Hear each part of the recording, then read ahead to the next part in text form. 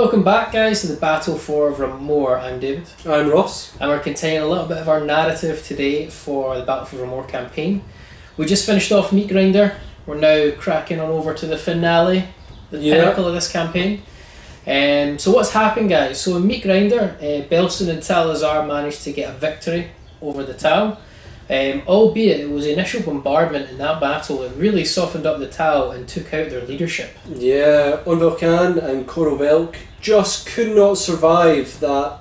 The bombardment was horrendous. The Kraftfold ships just rained from above, down below. It was quite glorious to watch. Wasn't glorious to be on the receiving. No. But was something else for that game. So, story-wise, Talsaar and Belson have regrouped their forces. They have managed to not just kick the Tau off the planet, they've slaughtered the Tau to a man.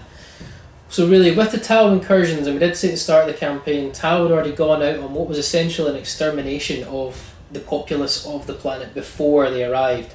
The Eldar arrived. Yep. So all that's left really on this world now is the Eldar themselves. Now the Eldar's ambition in game was obviously stop whatever lies beneath from rising up and causing havoc in the Eastern Fringes.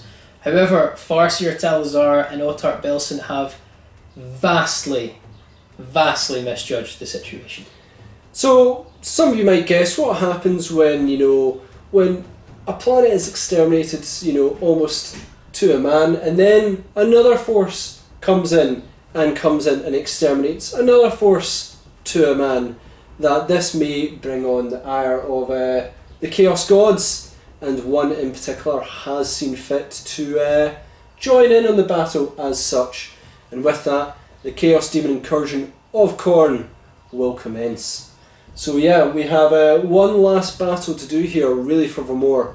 Can the Eldar hold on as Khorne brings on basically their bloody onslaught?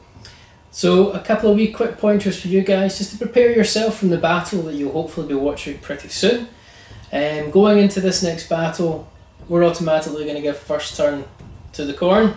Yep. There's a reason for that, which you'll find out in the introduction, obviously, to that battle, as to why we're giving them automatic first turn.